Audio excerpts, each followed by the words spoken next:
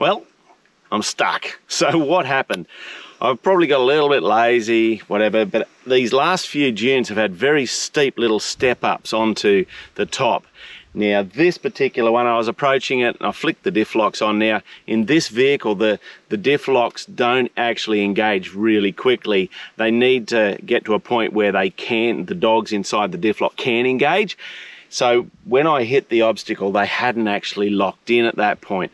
So I've come up, I hadn't really noticed that they weren't engaged. I've got into it a little bit, dug a bit of a hole, stopped. Why aren't I going forward? Lockers aren't locked in. I go to go reverse, I can't. Then the lockers lock in, but it's all too late now. I try to work it and the vehicle does start to move forward. I'm like, oh, beaut, well, we'll just drive over. That didn't happen. And now I literally can't go forward and backwards. So there's multiple ways I can tackle this. But what I thought I would do is show you the power of the most simple four-wheel drive recovery tool. And that's the humble shovel. What we're going to do is see if we can get this vehicle unbogged or unstuck with just the shovel. And what I'm going to do as well, just to add to the challenge, is see if I can make it happen so that the vehicle goes forward. That's the way I want to travel, rather than going backwards, which would probably be slightly easier from a recovery point of view. But if I go backwards, I then have to still get over this sand dune. So I'm going to grab the shovel, I'm going to do a bit of digging in front of the wheels and see how we go bringing the vehicle forward. The trusty shovel. Now obviously I could recover this with the winch, I could put some max tracks in there and so on, but this video is just purely to show you the power of the simplest tool in our recovery kit. So what I'll do, dig in front of the wheels, and on this vehicle, being that it's leaf sprung, I'll also free up the leaf springs a bit so they're not bogging in. The rear diff under the center there will be stuck into the sand as well. The whole underbody of the vehicle is now sitting on the sand, so we'll try to free that up a bit. What I'm trying to do in these trenches is create the shape so that as soon as the vehicle starts to move forward, the vehicle starts to lift. So within that distance, I want the vehicle to be lifting, and that frees up a lot of the underside automatically. So I'm basically creating a ramp. You can see how the spring's now clear here. So that won't hold me up too much. This sand isn't really a problem, but further in under the vehicle it probably is, but we're just going to try digging the wheels out first. Now I'm just clearing out under the front diff a little bit and the front radius arms.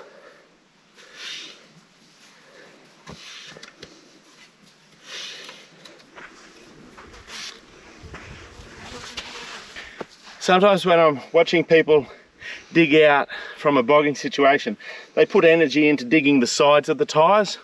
Completely pointless. You want to dig out where you're travelling to. Now there's those springs clearing out again.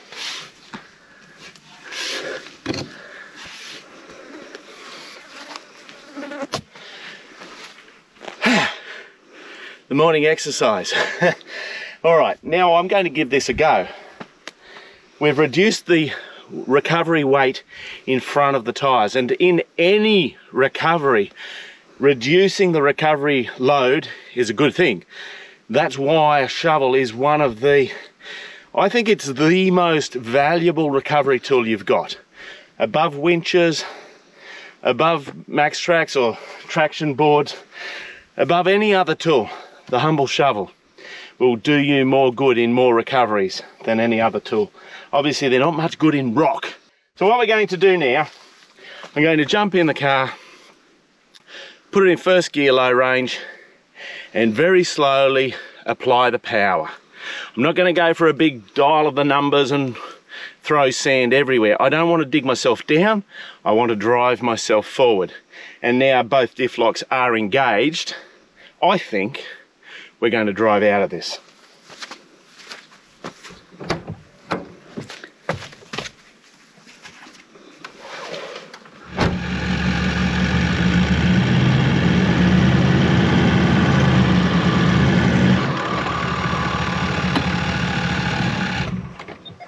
Okay, soon as those wheels started to turn, I didn't go forward. So that tells me I'm completely bellied out and we've got no traction under the tyres. Now that happens when you spend too much time wheel spinning when you're starting to bog. Had I got off the power earlier, then I wouldn't have this situation. So what this means is a little bit more digging. So if we have a look under the car where we're stuck, we're not stuck on those radius arm mounts. We look like we're probably sitting on the mount, the bottom of the transfer case there. But most of the issue will be at the back here. Look at all of this, just sitting hard on the sand. So we're going to free that up a bit. That's going to be fun. So what I'm going to do is dig a hole here, because that's easy to dig, and then I'll pull the sand that's further in into this hole.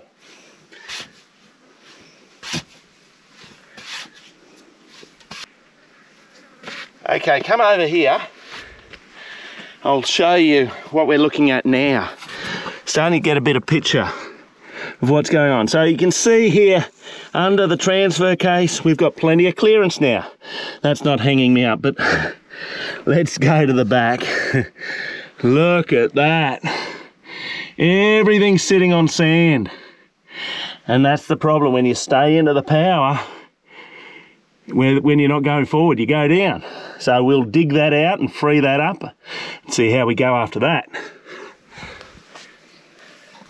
So I'm going to do the same thing again and dig myself a hole in where it's easy and then pull the sand into it.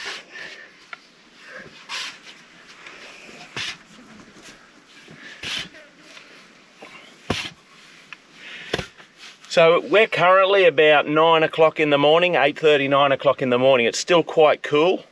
The sand is quite firm, really, compared to what it gets to in the middle of the day. It gets very light and fluffy, still quite cool.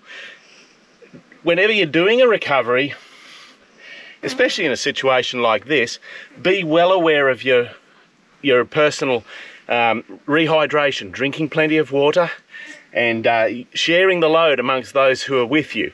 If you're doing this in the heat of the day in a hot environment, you will consume an awful lot of water and that, and don't go like a bat out of hell. There's many of us who don't spend our lives on the end of a shovel doing hard physical work. A recovery like this is hard physical work. So if you're not used to this work, you need to manage yourself and your expectations of what you can do. And I'm one of those guys. So I've got a good sweat going on right now. I had a drink when I hopped in the car there a moment ago. I don't think you'll be able to hear this on the camera. As I'm digging this spot here, I can hear creaking. That's telling me that we're removing the area that's holding the vehicle up. That's a good thing. It's a good sign. What, that the car is being able to settle down? Settle back down onto its suspension rather than being hung up on the under vehicle components.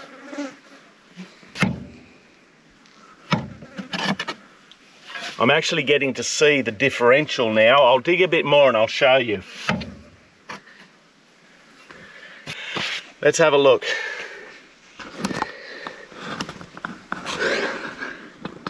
So that's the differential down there, and as you can see, it's not got a lot of sand around it anymore, but I'm going to go over the other side of the car and do a bit of digging. So the springs and shock mount are down in under there, but given I've dug this sand away, that should come away fairly easily now when I start to drive, hopefully forwards. I might dig that out just a tiny bit more. You can get a good view of what's going on at the back of the car here as well. See how the fuel tank and this spring is all full of sand? I'm going to relieve a little bit of the weight back here as well. I think that'll work in my favour.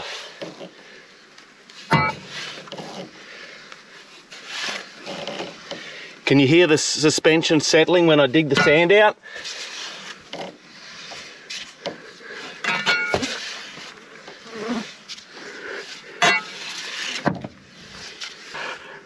There's the bottom of the shock mount. That's about the lowest point. So we're making some good moves here. Hopefully good enough. We're right through. That's right through into the other hole I dug. You can see right through to the front of the car now. So we've really reduced the load. I'm going to do a bit over this side now. So I'm going to use the same technique as I did before. I want to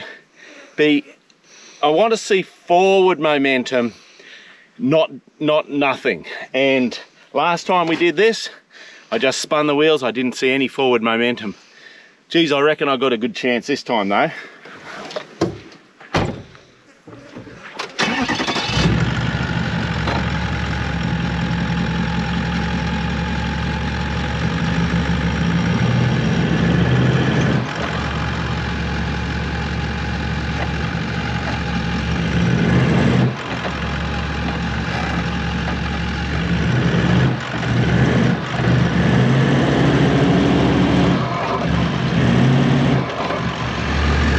So that's awesome. We've now cleared that initial bogging, but notice she's still struggling to go forward. I'm just going to go backwards a little bit and then go forwards again.